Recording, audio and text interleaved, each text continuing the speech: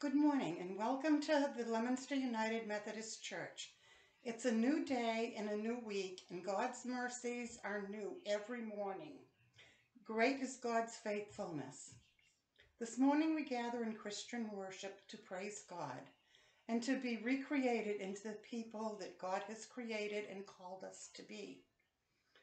We are all in need of recreating this morning. And so whatever your background is, whatever your address is, whoever your family is, however you find yourself feeling today, you are welcome here. You are welcome if you're older or younger, richer or poorer, lighter skinned or darker skinned, whether you're healthy or sick, whether you're more conservative or more liberal, whether you're single or divorced, whether you're sitting in a wheelchair or walking with a walker, in recovery or still addicted, whether you're anxious or depressed, weary or grieving, lonely or in need of being alone, a noisy child who struggles to sit still, or an exhausted adult who struggles to get moving. We're born and raised right here in Leominster, Mass, or if you were born and raised very far from here indeed. If you come from a Roman Catholic Christian background, of a Protestant Christian background, or another religious or spiritual background entirely, if you are absolutely sure that you believe, or if your faith comes with some doubt. Whatever your name is, whatever labels the world has given you, receive the name that God bestows upon you every day of your life. Beloved child. Welcome home, beloved child. Welcome home to God. The purpose of United Methodist Women. United Methodist Women shall be a community of women whose purpose is to know God and to experience freedom as whole persons through Jesus Christ. To develop a creative, supportive fellowship. To expand concepts of mission. Through the participation in the global ministries of the church.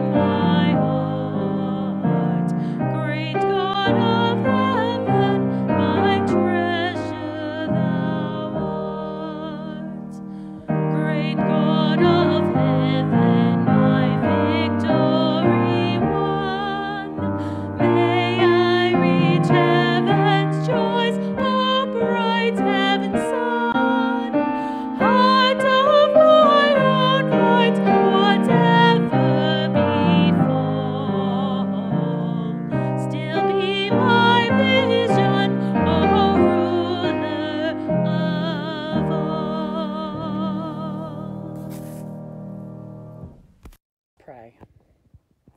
For courage to do justice. O Lord, open my eyes that I may see the needs of others. Open my ears that I may hear their cries. Open my heart so that they need not be without succor. Let me not be afraid to defend the weak because of the anger of the strong, nor afraid to defend the poor because of the anger of the rich. Show me where love and hope and faith are needed, and use me to bring them to those places. And so open my eyes and my ears that I may, this coming day, be able to do some work of peace for thee. Amen. This is the story of Anna Howard Shaw. Today, February 14th, is her birthday. She was born in Newcastle upon Tyne in northern England on February 14th, 1847. She was the sixth of 7 children. When she was 4 years old, Anna Howard Shaw moved with her family to Lawrence, Massachusetts. When Anna was 12, her father moved the family to northern Michigan to live in a cabin in the wilderness. She needed to work hard to help her mother and her siblings. Anna first learned to give sermons by practicing alone in the woods behind her home. In her book, The Story of a Pioneer, she said, "For some reason, I just wanted to preach, to stand up on stumps and address the unresponsive trees." After the Civil War, she moved with her sister to Grand Rapids, and she worked as a seamstress.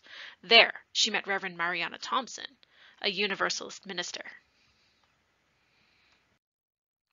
Anna attended Albion College, a Methodist school in Albion, Michigan. Anna learned to make money through preaching, a very difficult profession for a woman in her time. Anna attended Boston University in 1876 as the only woman in a class of 42 men. Anna struggled to find employment, and her cost of living was higher than her male counterparts. Anna was ordained by the Methodist Protestant Church in 1880. Anna worked closely with Susan B. Anthony at the turn of the century. Anna became the chair of the franchise department of the Women's Christian Temperance Union and later a president of the American Women's Suffrage Association, working for women's rights. During this time, Anna also received her medical degree, although she never served as a medical doctor. During World War I, Anna was the head of the Women's Committee of the United States Council of National Defense, earning her the U.S. Army Distinguished Service Medal.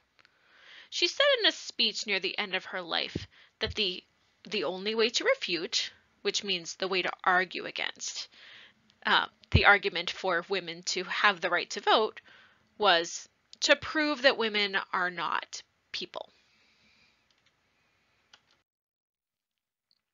Today, the United Methodist Women celebrate the legacy of Anna Howard Shaw annually to remind us of the strength of women and the wonderful work we can do. The Anna Howard Shaw Center at the Boston University School of Theology promotes structures and practices that empower women and honor diversity through education, support, and advocacy. So here the United Methodist Women found our way out in the snow, and we found someone who deserves some special mission recognition. And Charlotte here, as a junior member of the United Methodist Women by her participation in the Mission U last summer, is here to present to you your special mission recognition pin because of your leadership with the LUMC youth group in their mission with City Walk and with our local community. So Charlotte is here to present your pin and your certificate. Congratulations. A reading from Luke, chapter 10, verses 38 through 42. Jesus visits Martha and Mary. Now, as they went on their way, he entered a certain village where a woman named Martha welcomed him into her home. She had a sister named Mary who sat at the Lord's feet and listened to what he was saying. But Martha was distracted by her many tasks. So she came to him and asked, "Lord, do you not care that my sister has left me to do all the work by myself? Tell her then to help me." But the Lord answered her, "Martha, Martha, you are worried and distracted by many things. There is need of only one thing. Mary has chosen the better part, which will not be taken away from her." Glory be to the Father, and to the Son, and to the Holy Ghost, as it was in the beginning, is now, and ever shall be, world without end. Amen. Amen.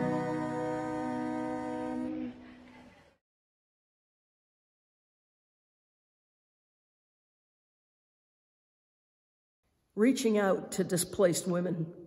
United Methodist Women, headquartered in New York City, has global partners around the world. One of those partners in Africa is United Methodist Women Association Cameroon. According to information in July of 2020, the United Nations estimates there are more than 437,000 displaced people in Cameroon. This is all due to a civil war.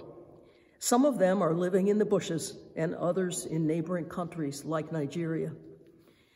Many men stay behind to guard homes, or they have joined the secessionist forces. Women and children are most affected, living in unhealthy and sometimes deadly conditions and facing challenges to accessing medical services. Pregnant or lactating women in the region currently have no access to basic health services and are at significant risk of waterborne diseases because they are forced to drink from contaminated sources. This is leading to a high risk for maternal and infant death. Patricia and her 5 children and 8 grandchildren fled their town. They lived on bananas, raw yams, and dry corn. They slept on mats on the ground during the rainy season. The one stream from which they could retrieve water became fouled, but they had no choice. They had to use the water. Most of these women had depended on farming for sustenance and income. They could no longer access their fields. They could not harvest or plant. The United Methodist Women Association in Cameroon embarked on a program of peace and assistance. This included distribution of some basic commodities, food and non-food products, such as clothing, gas lighters, bathing and laundry soap, toothbrushes, and toothpaste to some internally displaced families living in the bushes in a southwest province of Cameroon. Beatrice, the United Methodist Women president in Cameroon, says, "We are tired of losing our children and burying our husbands." Finding peace in an anxious world. United Methodist Women had heard of a recent sermon series from our church on prayer and dealing with anxiety. Would we consider writing a book on the topic? Without asking my colleagues for permission, I said, of course we would. Urban Village Church reaches a diverse population in the city of Chicago. Our 4 sites stretch across different neighborhoods and our locations have different needs.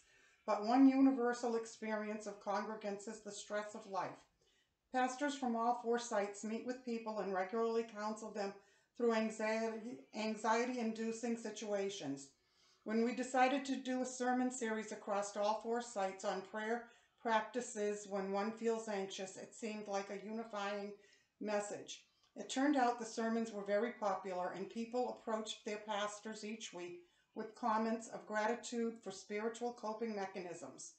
I wondered how we would accomplish what seemed like the daunting task of writing a book. The book would examine the pervasive struggle with anxiety using examples of both daily activities and complex social issues. We would use the Serenity Prayer written by Richard Niebuhr just before the United States entered World War II to examine a healthy spiritual approach to coping with anxiety. Niebuhr wrote his prayer when the country worried about standing up to powers and principalities of evil. We would use the prayer as a guide for submitting one's anxiety to God's power and continually working to find power in God's peaceful presence.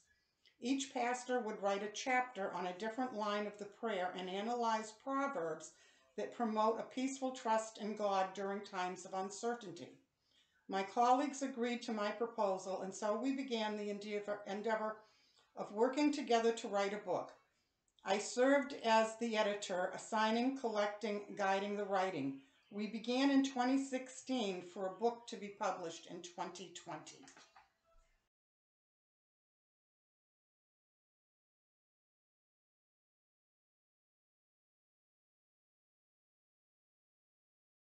I'm here to tell you about how United Methodist Women help the Navajo Nation.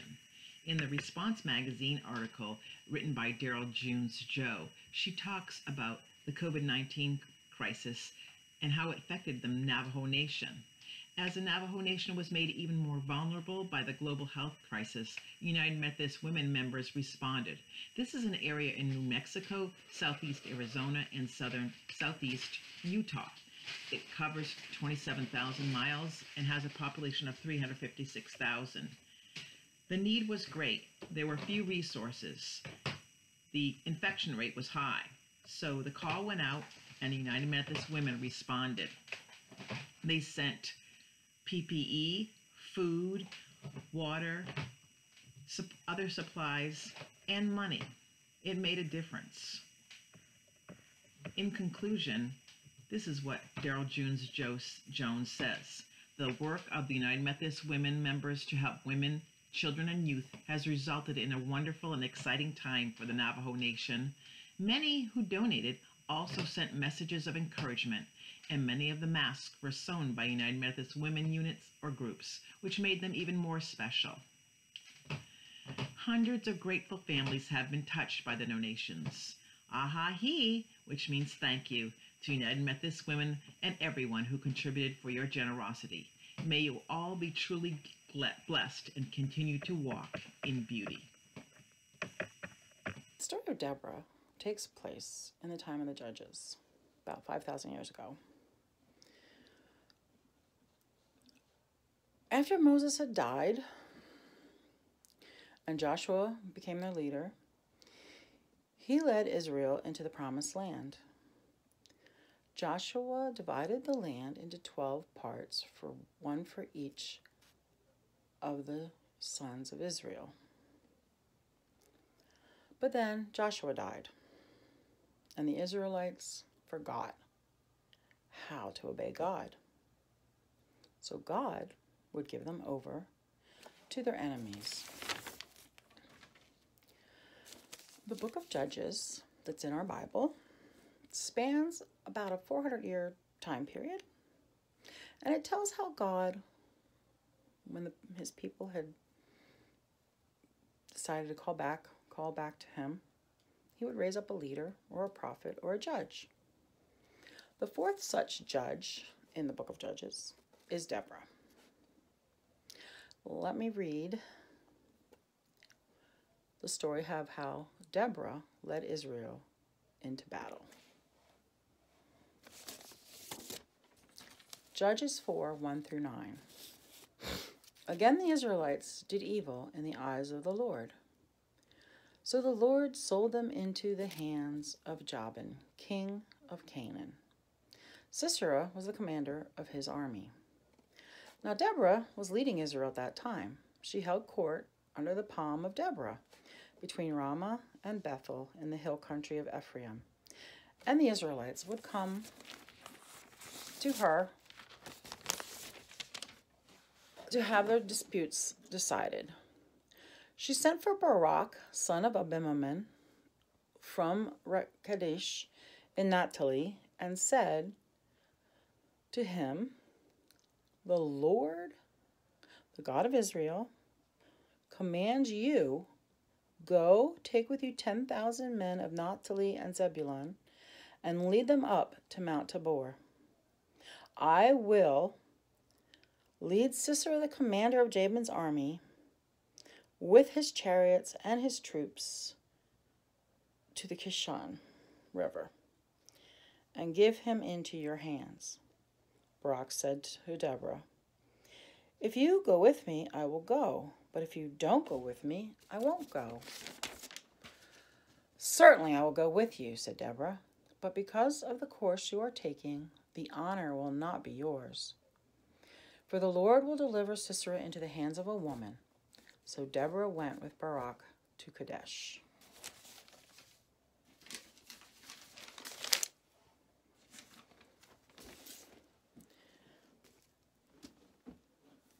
The battle occurs, and all the Canaanites are killed, except for Sisera. He ran off and hides in the tent of Jael. Jael was a wife of one of the Israelites, and she had made her camp, her tent. She had pitched her tent very nearby.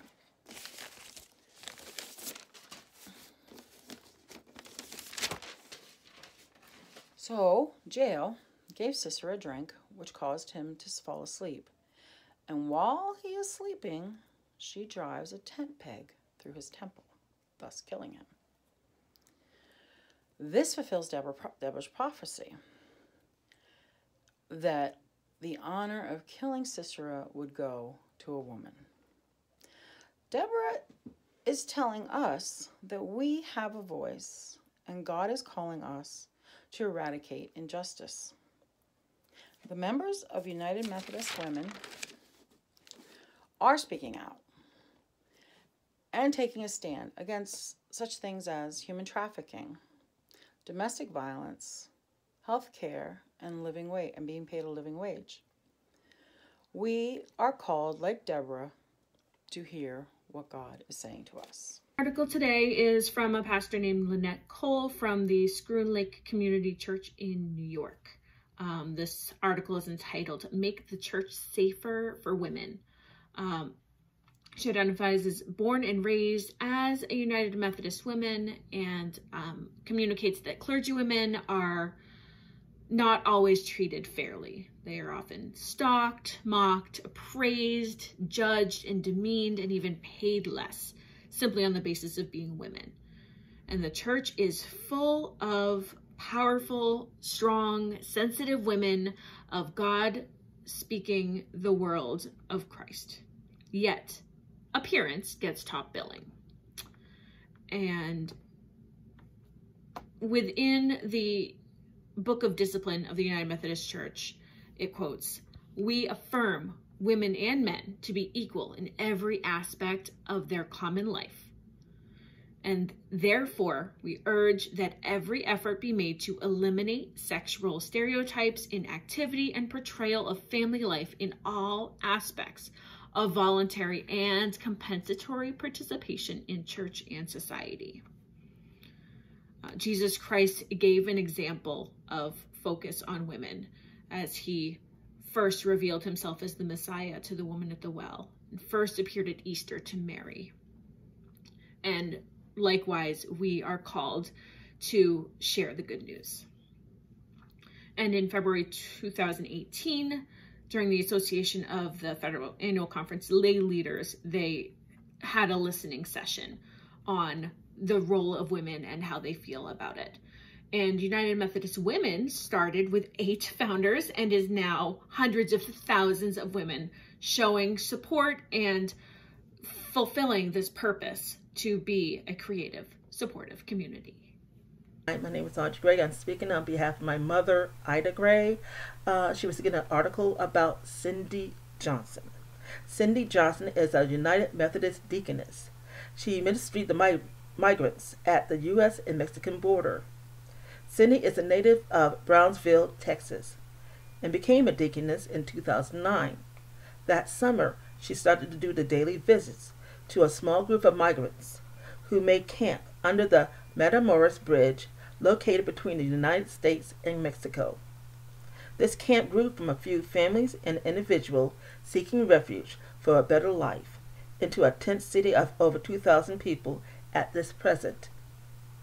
Due to the coronavirus and government restriction, Cindy learned that she was no longer able to do the face-to-face ministry that she loved with the people at the camp who was in need of spiritual guidance and support.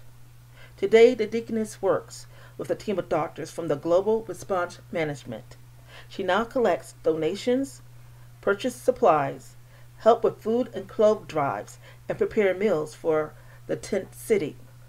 Cindy is also an advocate for the safe conditions at these camps and detention centers around Texas. She documents the horrible conditions and makes sure that the government officials are aware and are held accountable. At the present time, Cindy has plans to launch a YouTube channel and a weekly newsletter with young people, where the topics like systemic racism, women issues, faith, and more can be talked openly in a safe and loving environment. Cindy Johnson is a bridge between migrants and the governments and is a beacon for the poorest of the poor, women and children. Thank you. Hope for the future.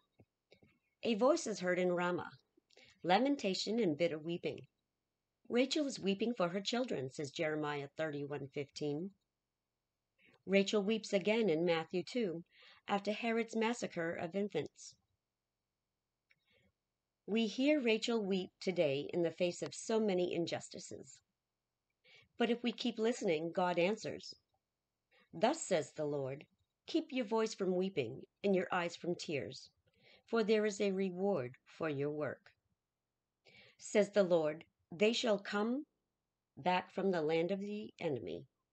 There is hope for your future. Jeremiah 31:16 through 17a. United Methodist Women members are women of action, willing to answer yes to God's call, discerning the ways we can best answer the needs of women, children, and youth, both individually and collectively. Transitioning to sustainable and just energy and ending the criminalization of communities of color are urgent needs of our time, in which women faith leaders can make a difference. There is reward for our work. There is hope for our future. In 1992, Leominster United Methodist Church began to observe Anna Howard Shaw Sunday on a date closest to her birthday, Valentine's Day. We established a Distinguished Speaker Series. Our speaker's name can be seen on plaques just outside the sanctuary. Our United Methodist Women local unit has been responsible for organizing these services, and we invite speakers who have an impact on the lives of women, children, and youth in their communities and in the church. This year, we are honored to have Bishop Susan Wolf Hassinger as our speaker. Reverend Hassinger was elected a bishop in 1996 and served as our New England area bishop until her retirement in 2004. In retirement, she also served Albany, New York Episcopal area.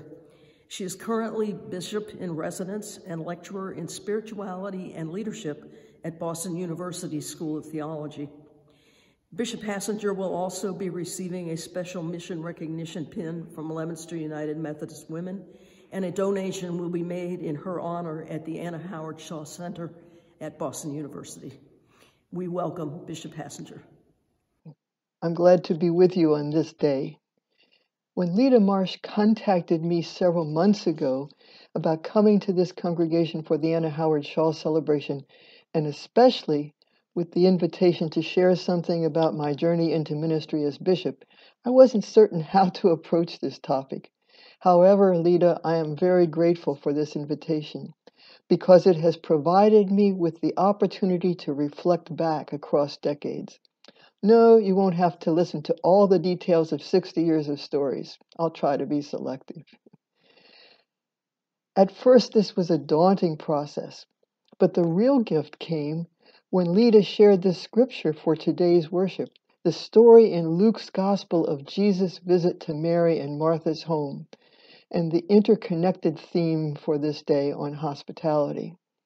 So I began to look back through several journals, refreshed my memories of how significantly hospitality and ministry have intersected for me. But before we turn to my story, I invite us to consider the gospel stories.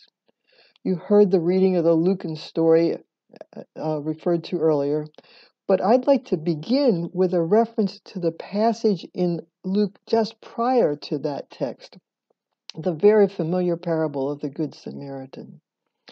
Jesus began to tell that story to a legal expert in the crowd. The legal expert had asked him, "Who is my neighbor?" It appeared that the legal expert was trying to trap Jesus with that question. So instead of answering it directly, Jesus told a story. He began the story by stating that it was about a certain man. No name, no specific identity, no background. The man was walking down a main road, but he was attacked by thieves and left wounded and bereft by the side. The identity of this man who was attacked is ambiguous. Was he wealthy or poor? Was he on a journey to visit family or to go to work? Was he friend or foe? We don't know. And that doesn't seem to be important to this story. What is clear is that the man was a human being in need of assistance. But two others on the road passed him by, trying to stay as distant as possible from him. One was a Levite, the other a priest, both religious leaders. But Jesus did not provide any motives for why they did nothing for the injured man. What was important in the story was just that. The religious leaders did nothing. The one who provided assistance was a Samaritan, someone who would have been recognized by the inquirer and the rest of Jesus' audience as an outcast from society and from their faith tradition. Someone whose religious tradition differed from theirs, even though they had similar roots.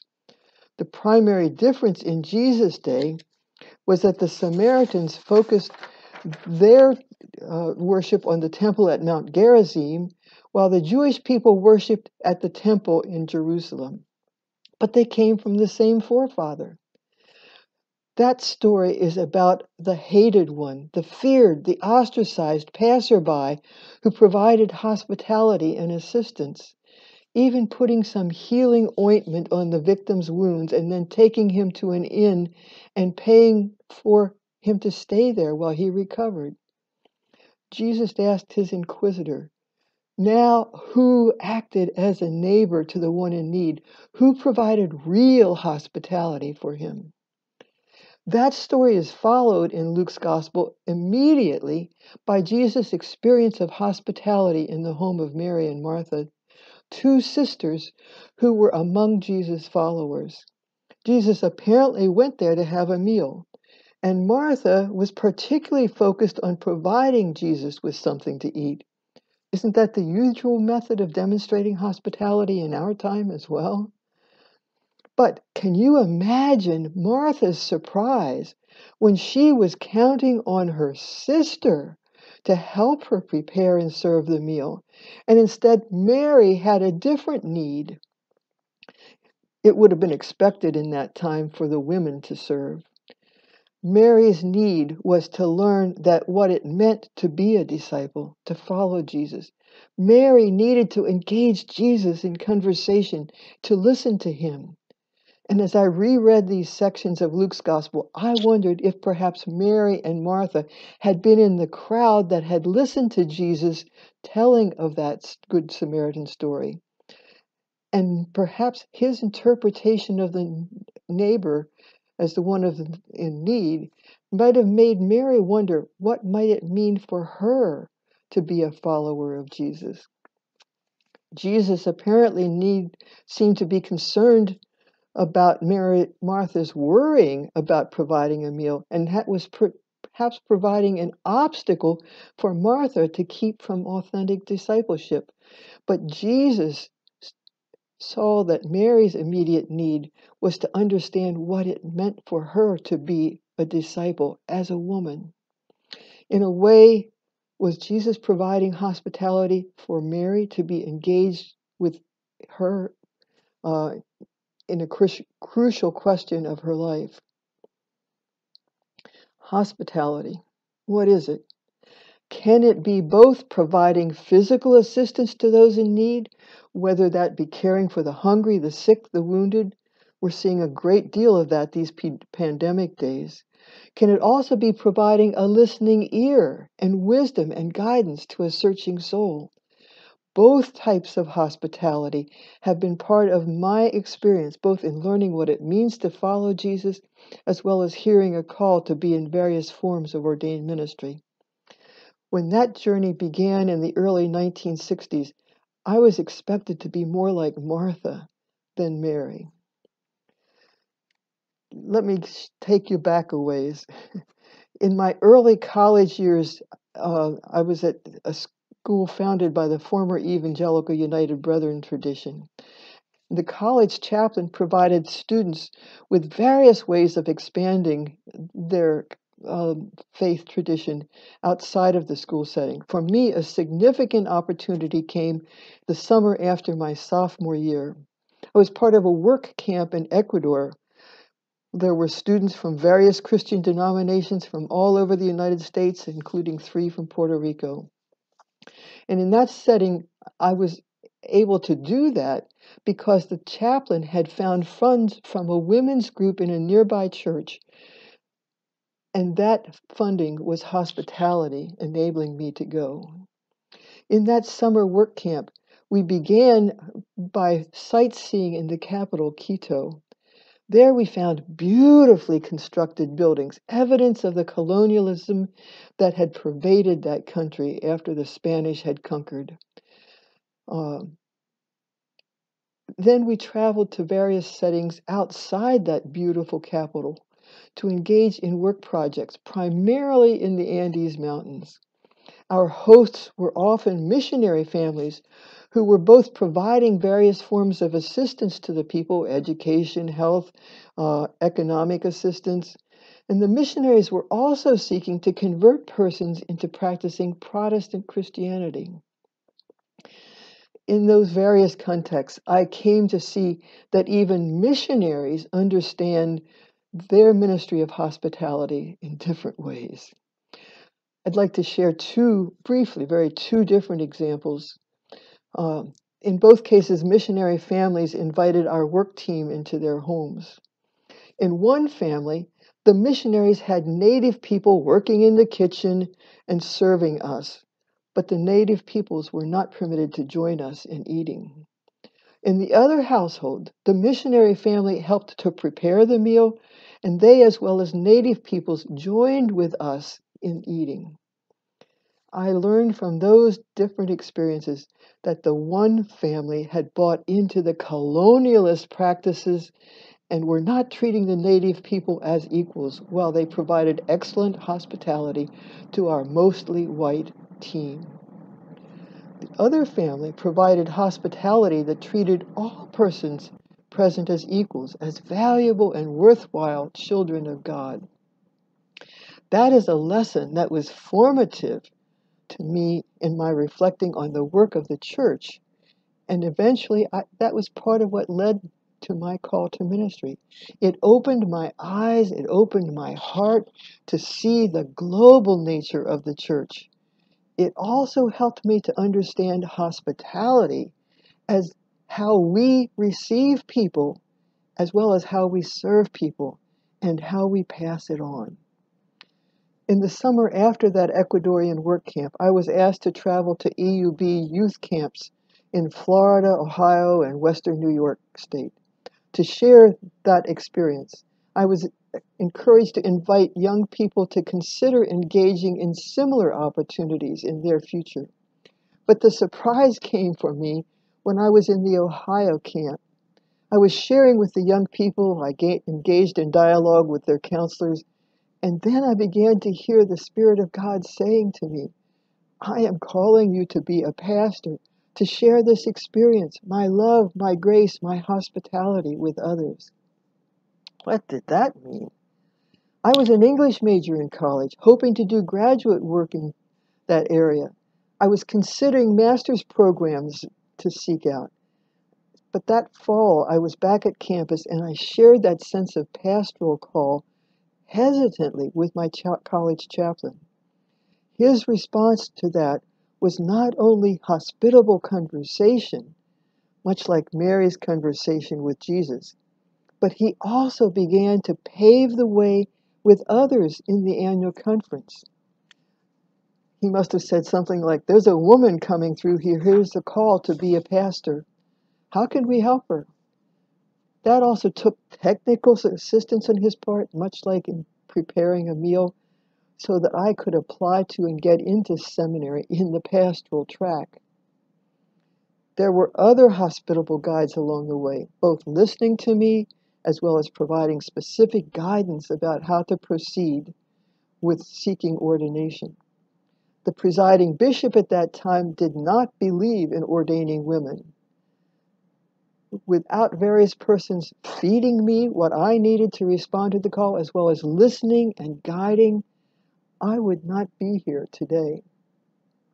I was ordained in 1968, the same year in which Evangelical United Brethren and Methodists joined to become United Methodist. However, though I was ordained, there was no congregation that would accept me as pastor. It was 2 years after ordination when I was finally appointed to a congregation. That church could no longer afford to be full-time, so I was appointed half-time before that was permitted in the discipline. While there were some skeptics about receiving a woman as pastor, I was welcomed by many, served that church for 7 years.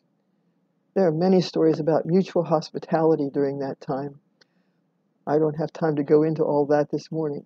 And I won't go into detail on the diverse experiences of subsequent appointments to congregations, and then as a district superintendent, and then as a staff person in the annual conference.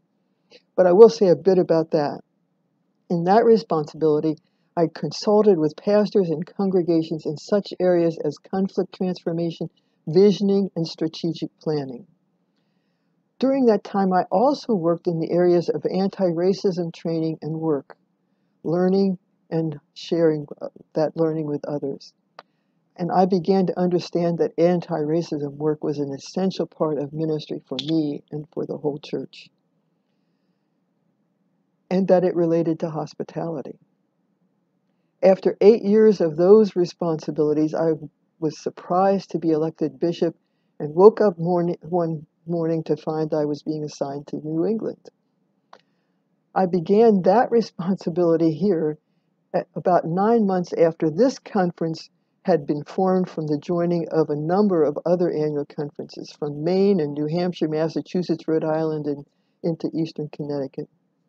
In those years, I began to understand that my previous experiences, previous training, helped to meet the needs of this region. And I sought to be hospitable in my leadership with leaders of the conference, as well as with pastors and laity. And along the way, I received great hospitality from many in the extensive travels that were required. About 8 years into that capacity, I retired from being a bishop, and I took training in spiritual direction. And then, surprise, I was asked to return to serve as an interim bishop, presumably for 2 years, serving 2 annual conferences. But the 2 years became 4 years, and then those 2 conferences joined in conversations about their future with 4 other conferences. And out of that emerged 3 new conferences. That's a longer story, but it is a story about connecting the technical work with people, as well as providing hospitality and pointing people to discipleship for this time. And it was from that context in Upper New York that I want to share a concluding illustration of call to ministry connecting with hospitality. I suspect many of you remember Hurricane Katrina, which devastated parts of Louisiana in the early 21st century. Following that devastation, a team from that Troy and Wyoming annual conferences area, decided to be part of a volunteer and mission project and team trying to assist with recovery from that tragedy. And so a team of conference members, laity and clergy, leadership and non-leadership, traveled to Louisiana. When we got there, we first saw a bit of New Orleans and how it was recovering or not. And then we traveled several hours away from that to Duloc, Louisiana, right along the coast. And there our work project was repairing homes and trailers. The people of Duloc were largely descended from a Huma tribe of Native Americans, indigenous peoples. Through our engagement with that community, I became aware of how some of the initial settlers in coming into it, French and from the U.S., mistreated the Huma nation of indigenous people. The Humas were not recognized by the U.S. government as a nation because their land had gas and oil, which the rich whites wanted to exploit. One of the places where our team was involved, this Duloc community, we were repairing and rebuilding trailer homes damaged by the hurricane. I can still remember meeting the homeowner, an older Huma woman. Her home required almost total rebuilding. The trailer was damaged inside and out. But I can recall looking on the face of that woman as she saw her home coming closer to being livable, inhabitable. And in her face, I saw the face of Christ. We were seeking to make her home hospitable, inhabitable. But in response, she and the people of that community were hospitable to us as we sought to bring them habitable homes. I learned again in that setting, excuse me, I learned in that setting that my call to ministry is not just about leading church organizations, but also engaging in service to all who are God's children, God's people, providing hospitality and receiving hospitality. So what does all this mean to you? For you're listening to God's call. It's not just for persons who are in professional ministry to be called to ministry.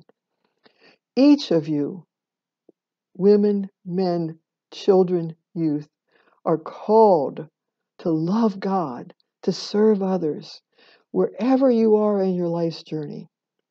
It can be a simple matter of hospitality, listening to someone else's story, guiding them in their desire to seek and follow Jesus. It can be as complicated as giving up your relatively comfortable life in order to feed or clothe or nurture someone whose path crosses yours. In these COVID-19 days, that might be as simple as putting on your mask or getting your vaccination. It may be as complex as what our emergency workers and teachers and healthcare workers and others are doing. In other words, you, whatever your identity, may be Mary, the searching disciple, or you may be Martha, the one who provides for human needs, or you may have a touch of both within you. I invite you to prayerfully consider your call from the Holy One this day and in the days and weeks and months to come. Love God, love your neighbor with all of your heart and soul and mind and strength. So be it. I was asked what stewardship meant to me. I wasn't sure of the exact definition, so I looked it up. Stewardship is the job of supervising or taking care of something, such as an organization or property. After reading this definition, I think that God wants us to be responsible for the things He has given us, one of them being money. When I was younger, I didn't contribute to the church. I don't think I realized how important it was. I now work in the church office, and I see firsthand the needs of the church. This money not only helps the operations of the church, but goes towards mission work as well. I started giving to the church several years ago. I have increased my pledge twice since then. I don't exactly tithe, but I give what I can. Since I have begun this practice, I find my financial burdens lifting, and I am always able to fulfill my financial obligations. I don't worry about money anymore. I trust that God will see me through, and He always does. It's not my money, it's God's money that He entrusted to me. God truly does give much to those whom He trusts with more, and He asks us to give and give generously. I also give in so many more ways. I share my gifts and talents with my church family. Leominster United Methodist Church is my home. I feel the love and warmth of my church family. I feel so blessed to be part of Leominster United Methodist Church. Please join me in an attitude of prayer. Grant, Almighty God, that all who confess your name may be united in your truth, live together in your love, and reveal your glory in the world. Lord, in your mercy, hear our prayer. Guide the people of this land and of all the nations in the ways of justice and peace, that we may honor one another and serve the common good. Lord, in your mercy, hear our prayer. give us all a reverence for the earth as your own creation, that we may use its resources rightly in the service of others and to your honor and glory, Lord, in your mercy. Hear our prayer. Bless all whose lives are closely linked with ours, and grant that we may serve Christ in them and love one another as Christ loves us. Lord, in your mercy, hear our prayer. comfort and heal all those who suffer in body, mind, or spirit. Give them courage and hope in their troubles, and bring them the joy of your salvation.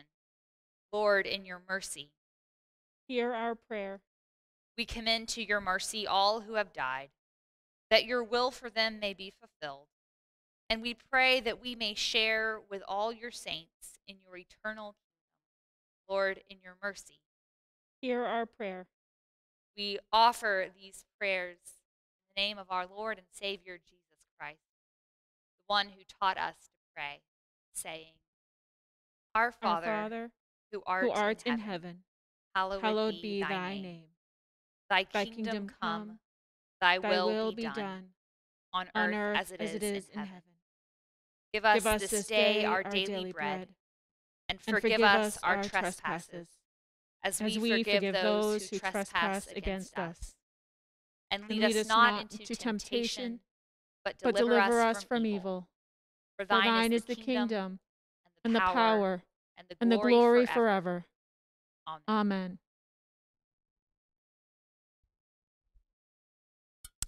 Every Sunday when we gather in Christian worship, we receive God's gifts of forgiveness and reconciliation.